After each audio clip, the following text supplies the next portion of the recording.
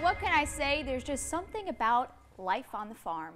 Something about it kept me coming back, and I just couldn't stop. Laveenya Ford of Brooklyn says it's a peace she never truly felt. You see, it wasn't too long ago Ford was inside the emergency room seeking relief from suicidal thoughts. Now, about 3 years later, those ER visits are a thing of the past, and her days in High Point Farm in Montague, New Jersey are the reason why. And just having an animal depend on me to feed them twice a day, and and having Anthony say you can do it, you can do this, and it helped me get to know people more, to open up more.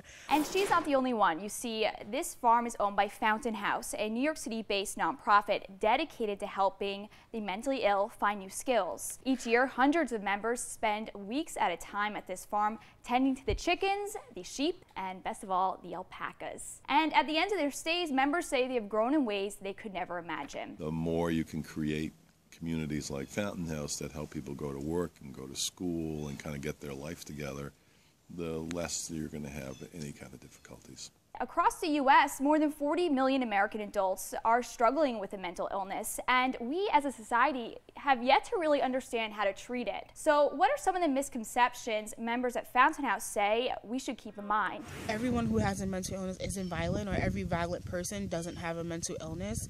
And it saddens me to know that social media and some of our family members stereotype us that way. Now, Fountain House is a nonprofit relying on donations, no matter how big or how small. So if you're interested in helping with their cause, go to www.fountainhouse.org.